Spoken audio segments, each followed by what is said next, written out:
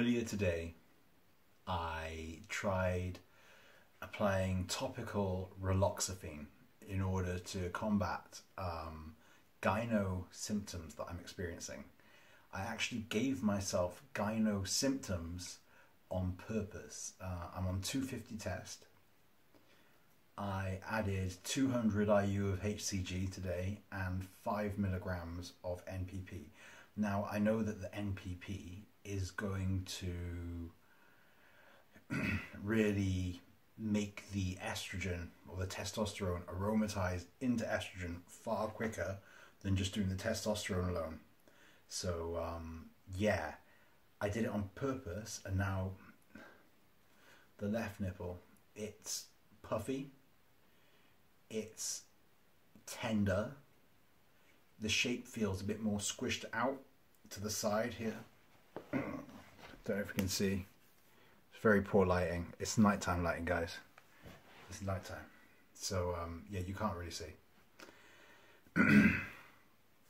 Anyway, I am experiencing some tenderness, a little bit of itchiness earlier today, and it just feels like temperature feels different. I'm also experiencing some like hot kind of flashes, which may be from Raloxifine, maybe from the estrogen being so high. So basically what I'm going to do is take 30 milligrams of Raloxifine powder that I just bought from a manufacturer in China. It was labeled with an R, the bag, and I'm going to take it and see if it actually has an effect compared to the topical Raloxifine, which I can't feel anything from it. So I'm going to give it a go and wish me luck. I hope there's no bad side effects to this chemical I'm about to consume. Let's try it out, guys. Okay.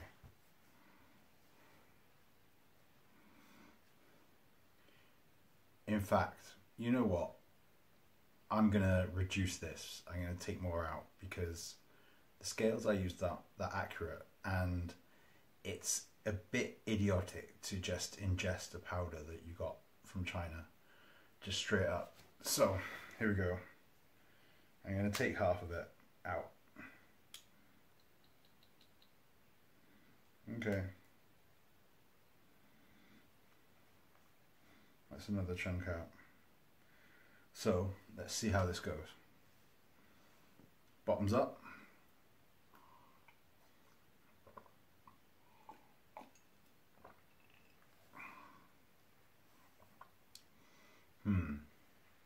Okay, I will report back later, and we'll see if the nipples are less sensitive tomorrow. We're going to see how it's all playing out. So yeah, let's see.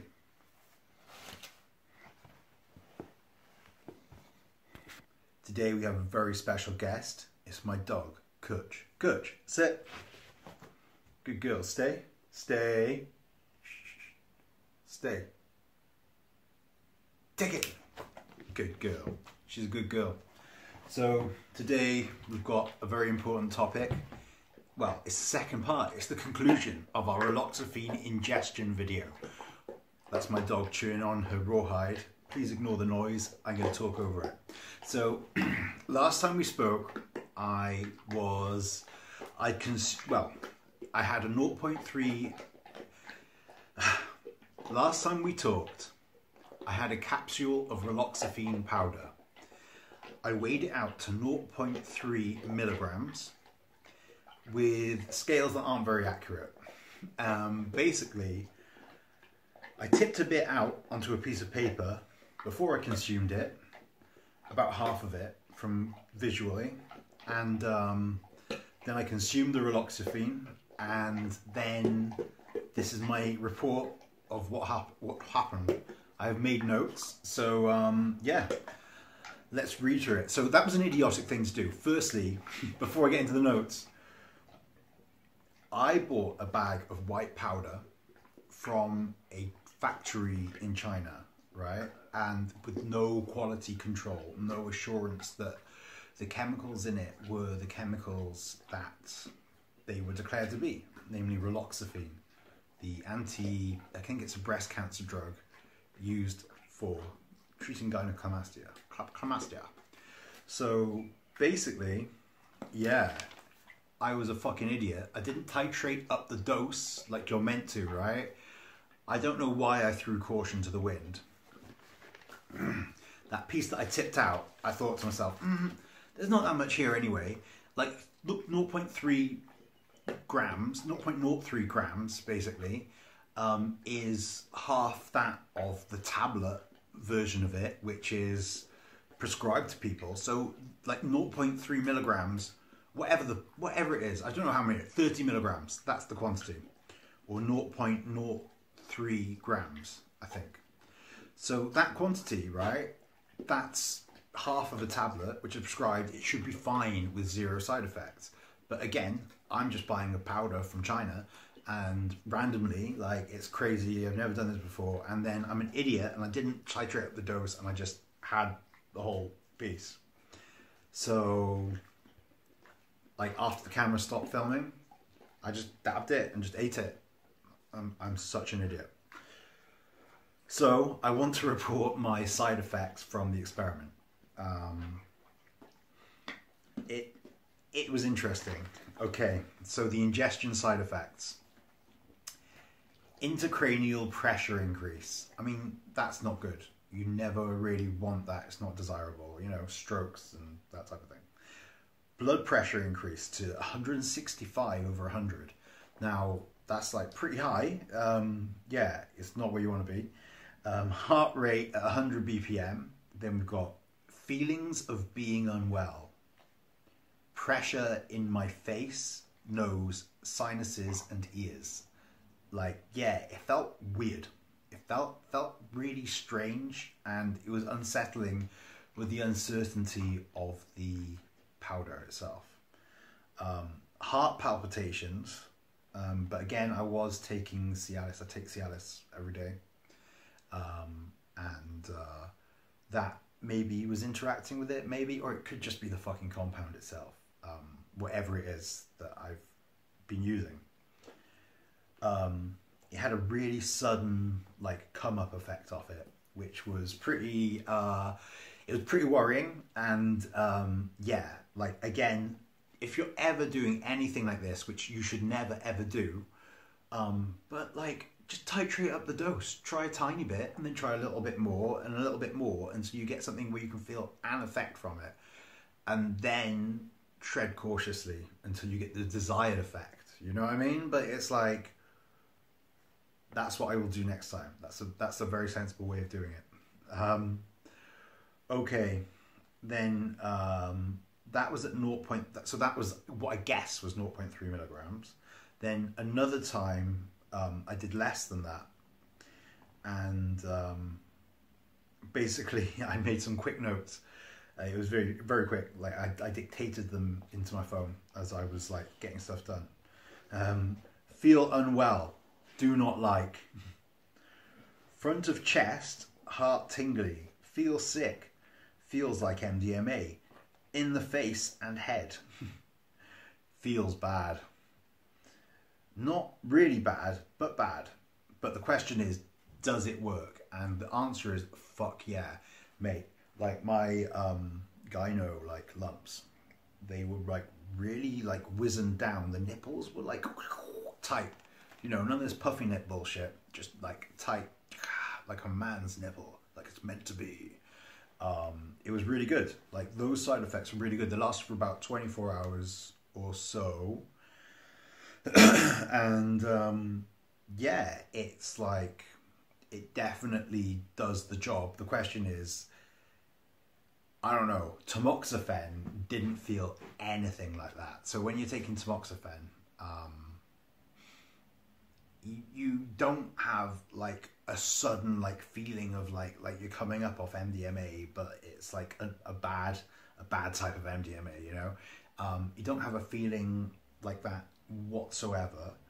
You know, maybe you get an effect from having reduced estrogen, and you get, like, all the other bad side effects, like, you know, thickening of the blood, and, like, you know, when your estrogen receptor's blocked, then that has mood effects and all that type of stuff, I found personally. So tamoxifen didn't feel anything like that, and I was just expecting it to be like tamoxifen, but no, this felt like something else. So if anybody watches in the comments, like, and they have any experience with Raloxifine and what it feels like, please could you tell me if you think this compound is Raloxifine, but maybe it's got some other like mystery chemicals in it as well, because I mean, it had the effect at the estrogen receptor. It did a really good job of like wizening up the nipple, but it felt like really bad. And even the second time, when it was definitely under 0.3 milligrams, 30 milligrams, 0.03 grams. The second time, when it was definitely under that, it still was unpleasant enough for me to make notes on it whilst I was getting other stuff done, you know. And it was like, yeah, it worked, but I don't know if it's meant to feel like that. I'm going to do some more research into what other people say it feels like to use Raloxifine. Typically, I guess it'll be women battling cancer. And yeah, that's my review of the oral ingestion of Raloxifine. So transdermal Raloxifine, does it work? Yes, it works a little bit. It doesn't work as good as oral. It works nowhere near as good as oral, but also I didn't notice anywhere near the side effects that I experienced from taking it orally. When you apply it onto the skin, you're applying it in like quite a significant quantity, just to get any noticeable effect. I use DSMO, which is a solvent from the paper making industry. What a random thing. And it's very good at penetrating the skin. It gets right through the skin, and apparently it drags other molecules that are around with it. So I used that as the majority of the vehicle, and then I used ethanol for the rest of the vehicle. It worked a little bit, and I did notice a reduction in sensitivity and the size of the glandular lump. That actually like shrunk up a bit because it was inflamed at the time.